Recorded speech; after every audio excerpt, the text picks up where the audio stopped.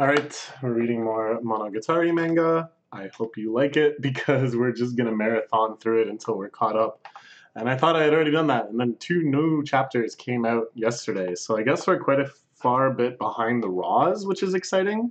Honestly, my big fear for this series is that it's like so high effort and such so well done that it feels like unsustainable in a way. And I always feel like after every arc, it's just gonna get canceled suddenly. That oh great will have burned out and sarcastically say oh great more.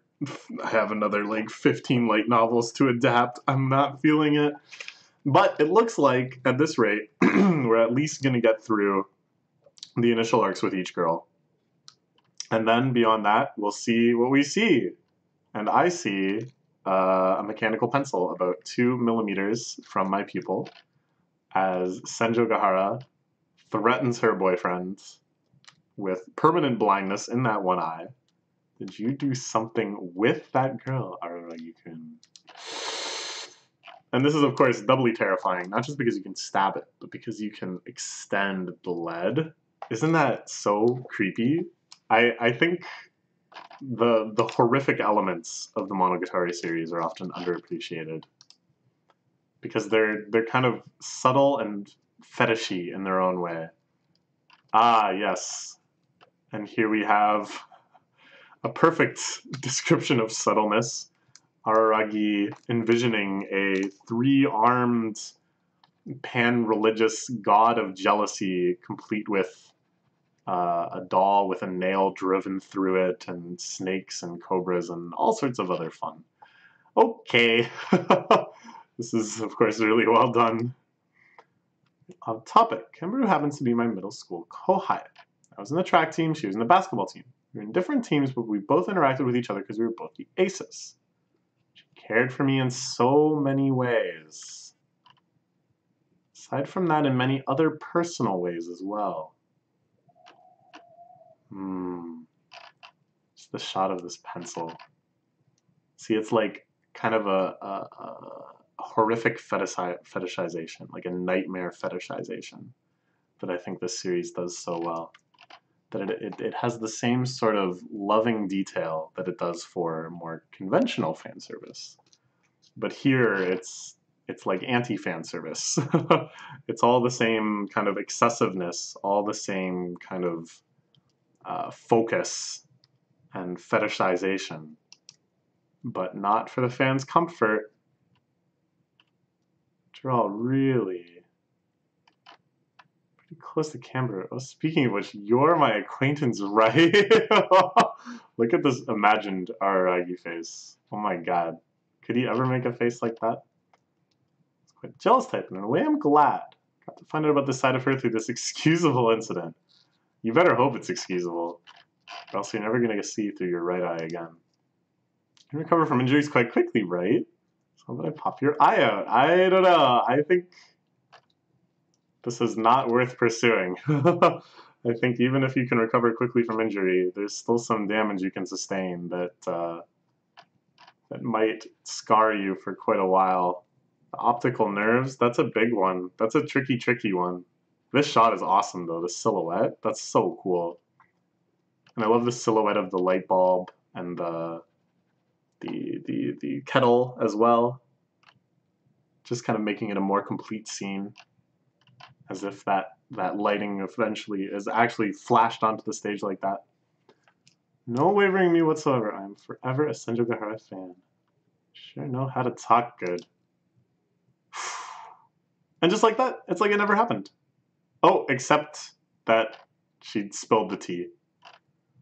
All over the table and all over her skirt. That was the tea they were drinking, and now it is everywhere. So perhaps an opening emerges after all? Some respect, letting me change so you can try and peek. Quick thinking, changing it.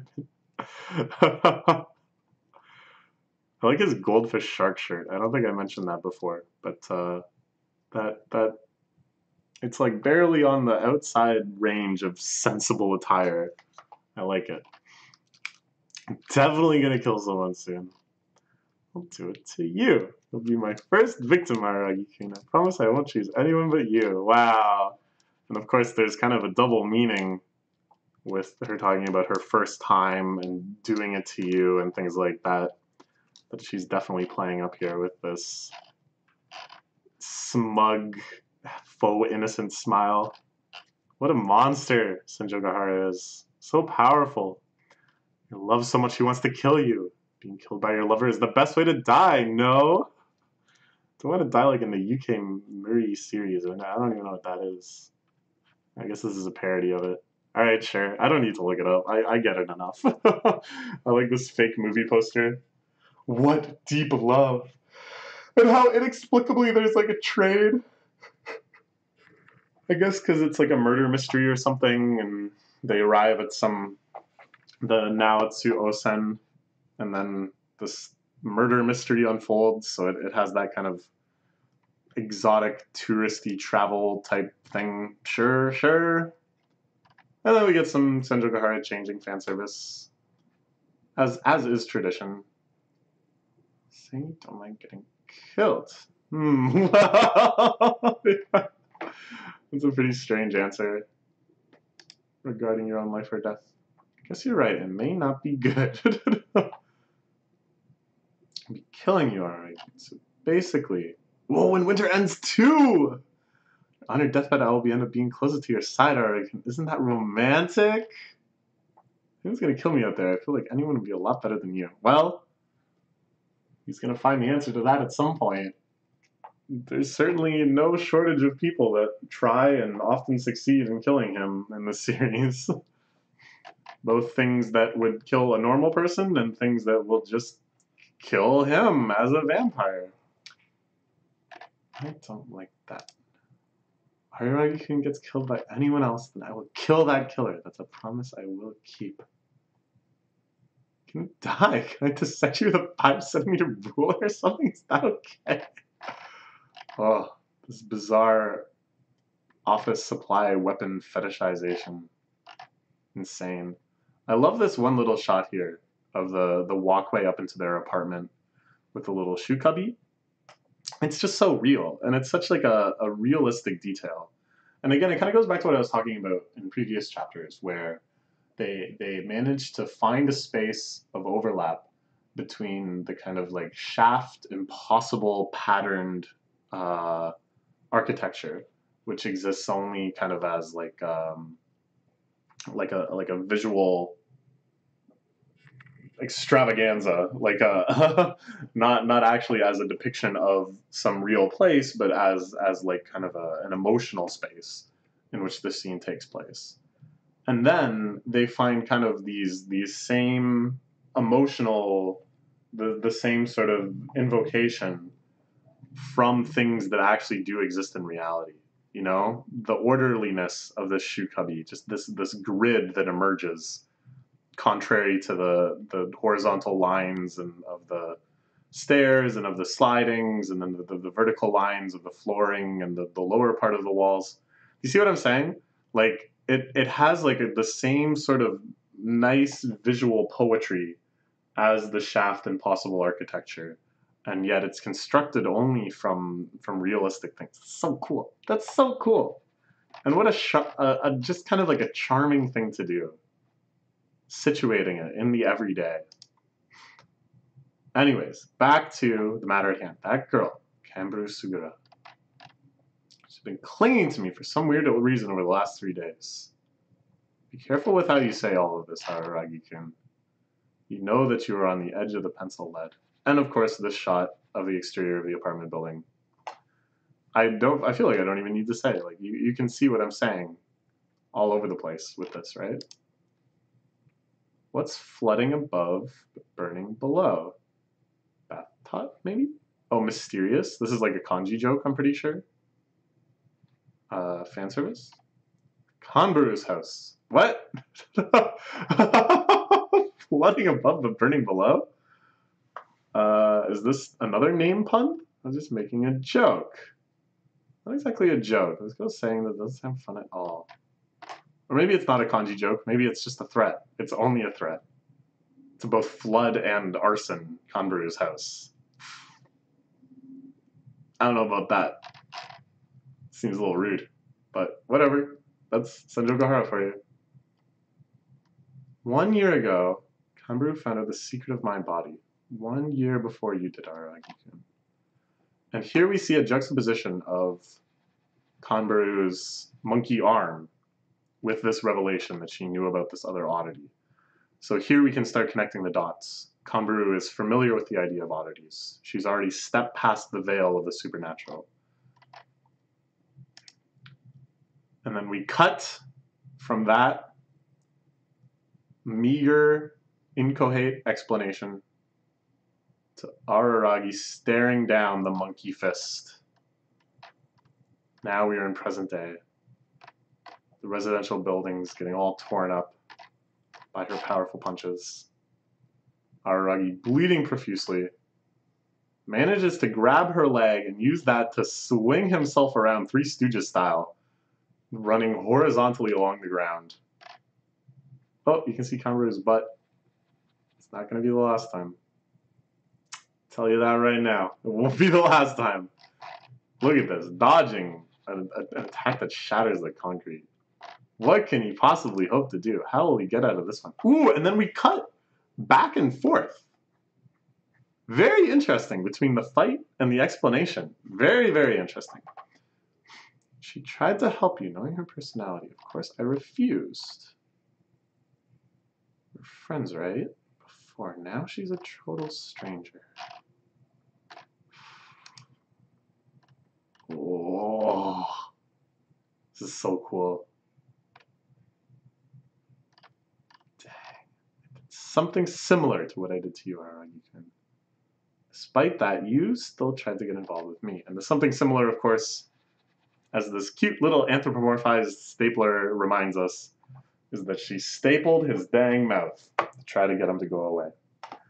And only when it miraculously healed up, and he said, no, I really can help you. Look at this. So, we know that Kanbaru at the time was just a normal human being. And what could she do in the face of a stapler in her face? And this makes us start wondering, how is it that she ended up with this monkey arm? I love the way the monkey arm is depicted in this shot, by the way. It's so cool. I feel like in the shaft animation, I said this before, it was kind of just like an icon unto itself. Like you knew what it was, so it was depicted just kind of as that, and it was more about Kanbaru herself and the power and what it symbolized.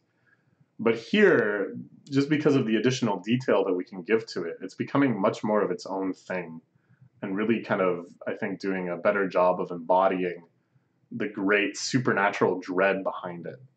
Now, whether or not that's kind of a red herring will remain to be seen, but it certainly makes it a lot more evocative, a lot more stimulating to the imagination to look at these swirls and this awesome kind of flowing ink effect around it. Oh, look at this! Look at this! Yes, this is it exactly. She's like burning up with it. Ah. What does Araragi realize? Look at these shots. Oh my god. This is just crazy. I get it, kinda. Those feelings. Kanbaru never came back. That's as far as our relationship got. Kanbaru, you wanted to be like me, huh? Ah. Nice. Nice. Nice! Nice! Look at this. Look at all the visual symbolism here. That we have the eyes once again in the background. Thinking again of how society perceives these two people, how they are seen or not seen respectively. And accordingly, Kanbaru is silhouetted in light. Her body is glowing, radiant. Everything is focused on her. Whereas Araragi-kun is in shadow. Only his closed eye depicted as white. And the falling megaphone, kind of the action and the volition that Kanbaru is hoping to take.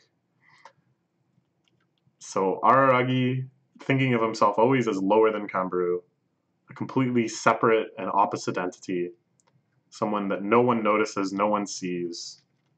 And yet, perhaps even because of that, because he was able to live the life that he did, because he was able to stumble into the whole vampire situation,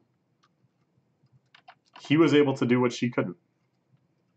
And that was the most important thing to her. And in the end, she wanted to be like me. She wanted to be like me, huh? Oh, so good. So good. It's so cool the roundabout way that this is developed, I think.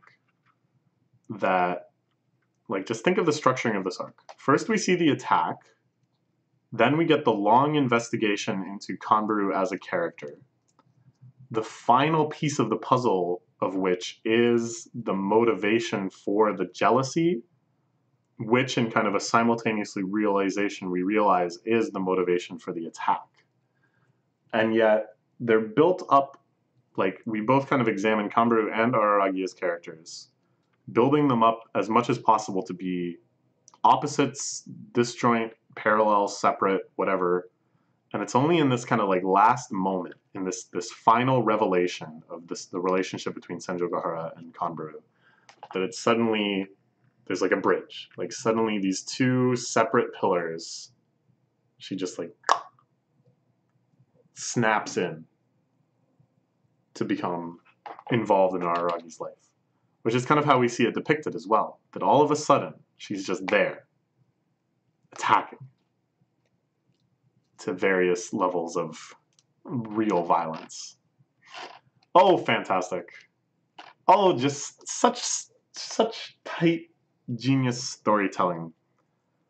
And yet, you know, so rambly, so fetishy, so irreverent. And yet when you really boil down the story to its basic elements, it's very, very clever. He really knows what he's doing. Okay, that's all. We will now read chapter 28. I hope you're excited. I'm very excited. We're moving along the Kanbaru arc at a nice pace. Nice, nice. Okay.